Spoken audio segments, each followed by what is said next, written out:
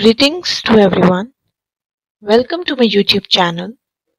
This video is about esophageal cancer.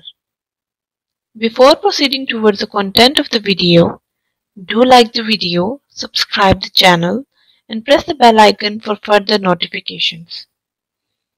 Proceeding towards the content of the video, in this video you will learn about what is esophagus, what is esophageal cancer, its early signs and symptoms, causes, risk factors, diagnosis, and treatment.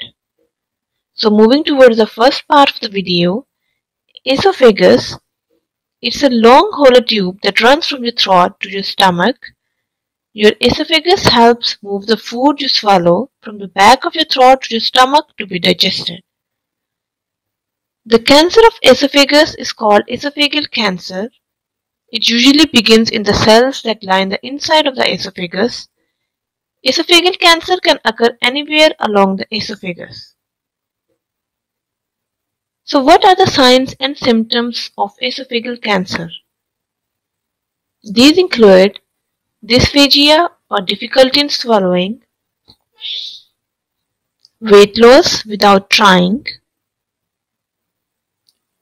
chest pain, burning, and pressure, worsening indigestion or heartburn, persistent coughing or hoarseness of voice.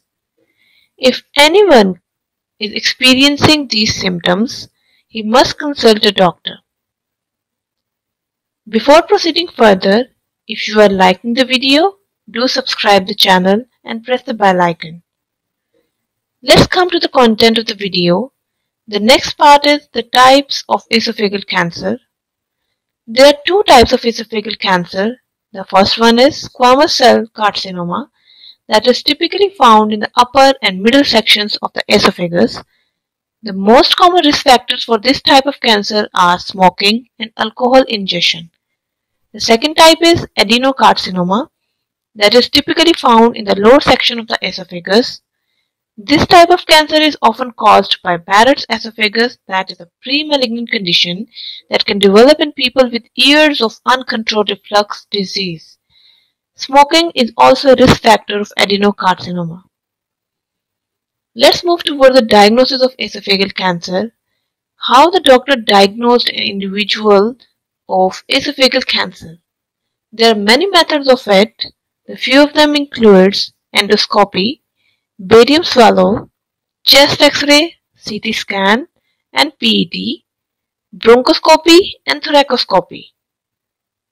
Discussing endoscopy.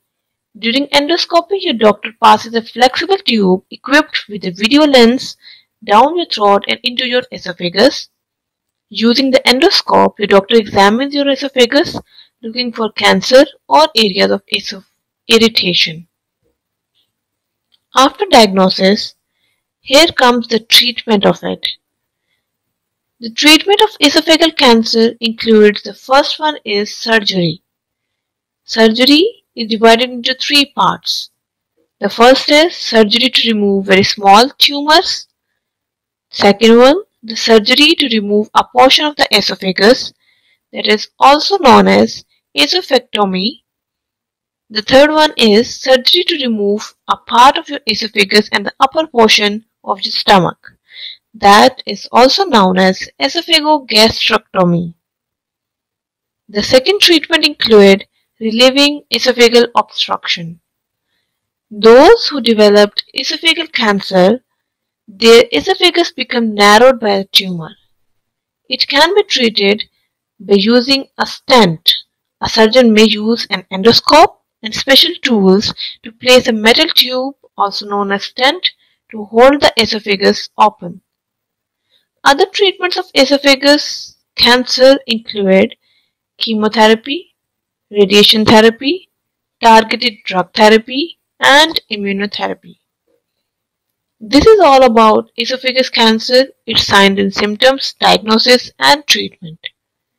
If you like the video, do subscribe the channel, like, comment, and share the video.